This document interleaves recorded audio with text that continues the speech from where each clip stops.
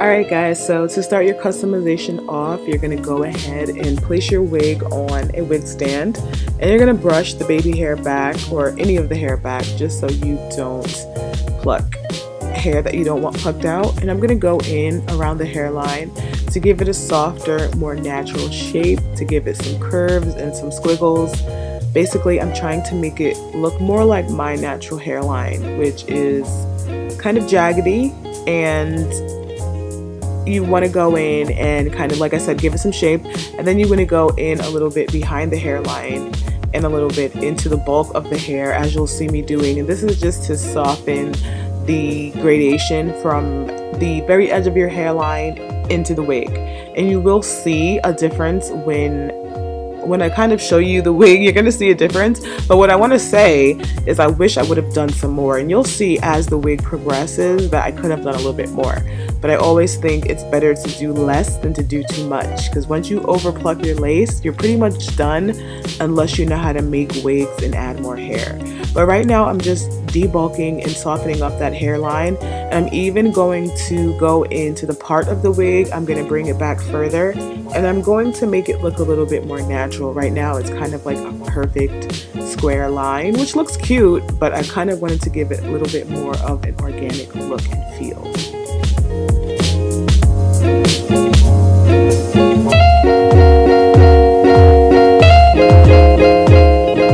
So as you can see, I've pinned some of the front baby hair down as to not remove too much of the hair. Then you're going to create bald spots if you have hair missing in front of and behind the baby hair, and you don't want to do that.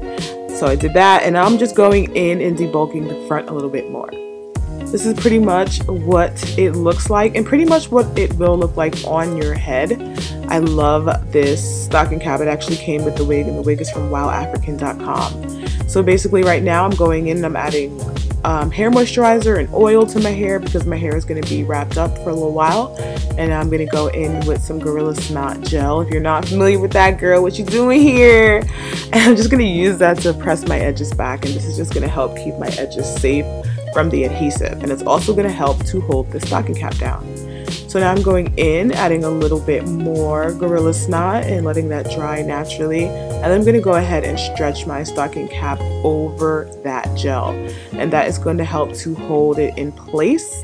I used to do a whole bunch of gel all over my whole head, but I live in Southern California. When it gets hot and your head is sweaty and you have a whole head full of gel, it's nasty. So as you can see, I tied my edges down a little bit with the Gorilla Snot. Now I'm going in with a little bit of the adhesive that I'm using, and that's Cling. I'm going to go ahead and tie that down just to further secure my stocking cap. So now I'm going in and I'm just cutting off the excess stocking cap, and this is going to really help your lace installation to look really natural.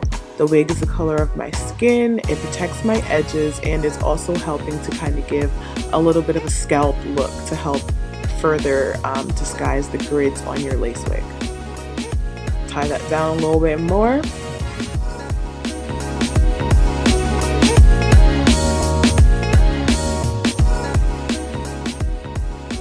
So now I'm going to go ahead and put my wig up there, and this part's really important because you want to just pull it and make sure that it's going to fit exactly where you want it to lay. And you want to go in and cut your lace. You don't want to cut too straight across. You want to add some of those wiggles and waves in to kind of have your lace look a little bit more natural, leaving a little bit in the front. So now I'm going in with a pencil that's close enough to my skin tone to be noticed, but not so bright that if it gets on my lace, it's going to ruin it. I did that because that's going to allow me to know exactly where I need to put glue, so I don't put too much or too little. In either case, it could be disastrous for your lace wig, so I really love doing that little technique. Again, the adhesive that I'm using is Cling, and I'm going to go ahead and do about 4 coats, just spreading that across the area where I want my wig to stick down to my skin and a little bit on the cap. And basically you apply a coat, let it dry, clear, apply another coat, let it dry, another coat, let it dry, and another coat, and let it dry a little bit longer. But I've seen people just go ahead and apply their lace right on top of it when it's really white.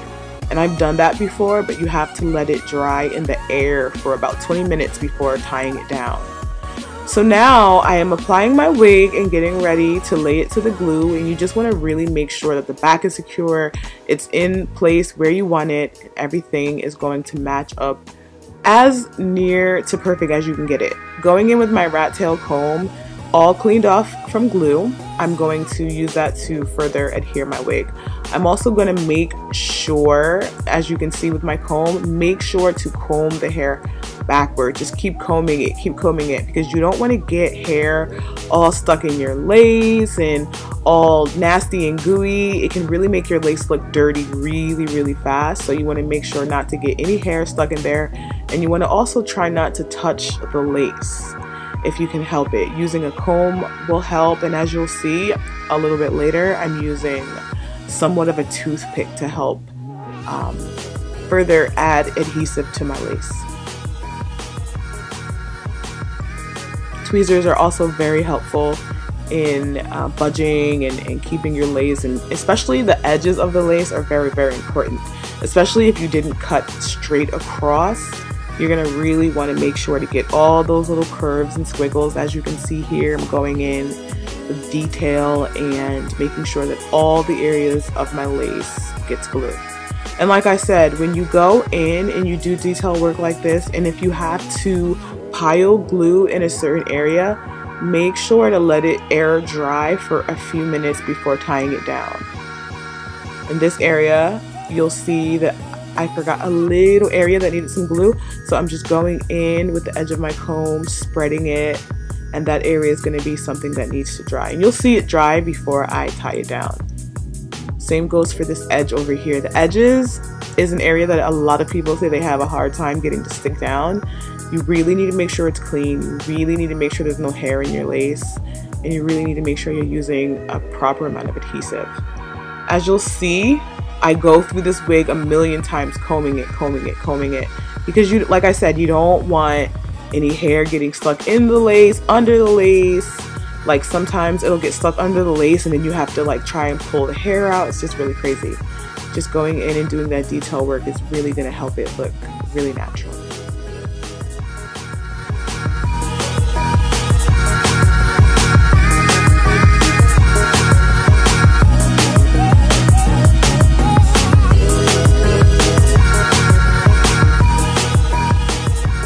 So as you can see, this is pretty much the final result, and now I'm just going in with a little bit of makeup and applying that to the lace just to kind of give it a little bit more of my skin tone.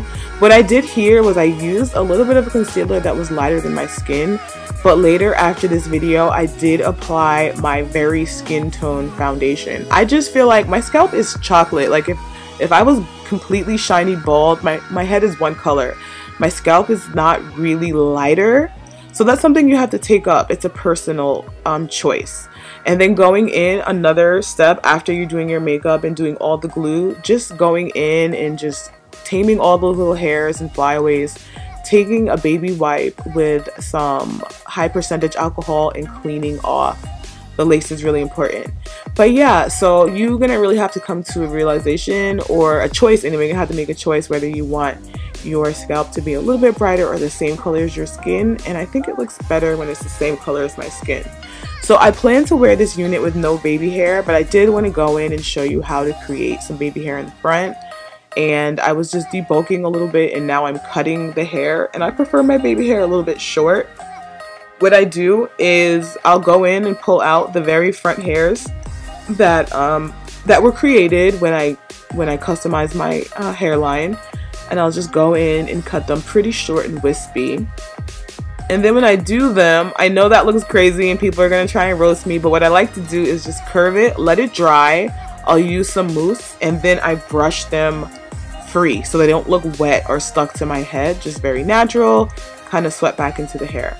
So going in with some of this L'Oreal mousse, I just wanted to show you guys the texture of the hair a little bit.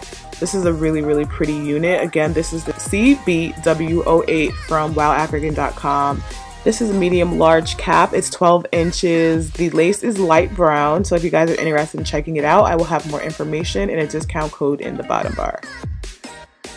So after putting it on my head, like I said, I did feel like I needed to bring the line back a little bit more, and I tried to do a little bit more with it on my head, but I've decided that my next installation, I will definitely go in and bring that line back. And as this unit gets older and older, it will get better and better. I really feel like we're living in this kind of disposable unit world when lace wigs are supposed to last you a little bit longer and get better as you own them. So I think within my next 2 to 3 applications, I'm going to make small adjustments here and there to perfect it. Alright guys, so go ahead and let me know what you thought of this video. You can leave your comments and questions in the bottom bar. As always, I want to thank you so much for commenting, rating, and subscribing. I'll be in touch and hopefully you'll do the same. Bye guys.